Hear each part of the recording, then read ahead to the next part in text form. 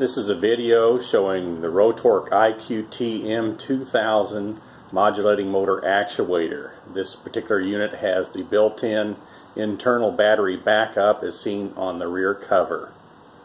This actuator is mounted on a Pratt 18-inch butterfly valve. Okay, we have applied power to the actuator. We have motored the actuator open to 57% as seen on the signal generator. The valve is moved to 57% open, and now we're going to simulate the loss of power. Power is lost. You can see that the alarm triangle shows up in the display unit, and the motor unit starts closing the valve.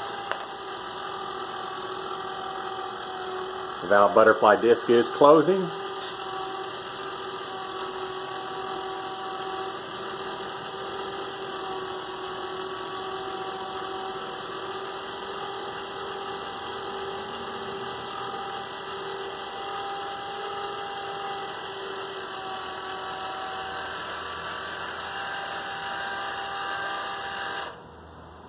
The valve is closed now. Again, you can see in the display it is still lit because of the internal battery backup. The unit was programmed to fail in the closed position, so that's why it motored the valve closed. Again, it's a demonstration of the Rotork IQTM 2000 with motorized internal backup.